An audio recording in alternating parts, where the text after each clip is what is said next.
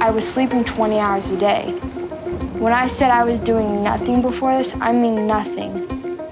Most people that have what I have, they're either dead or they're not doing anything.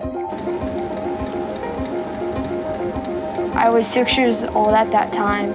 My gut was shut down, my heart was enlarged, and my liver and organs were shutting down. My body was actually cannibalizing itself. We started flying around all over the country to all these big doctor places, and no one knew what was wrong.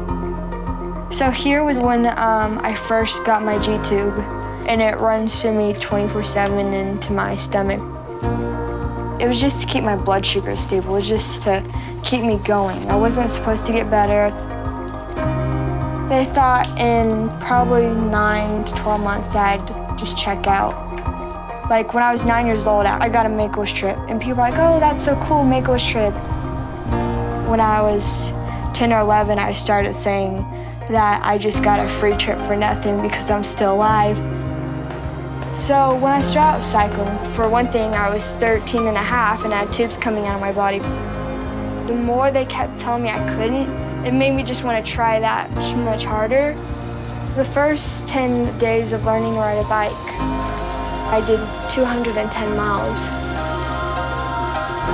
I always wanted a trophy growing up, and I never wanted one just like a participation trophy or a good job trophy. Like, I actually wanted to earn it.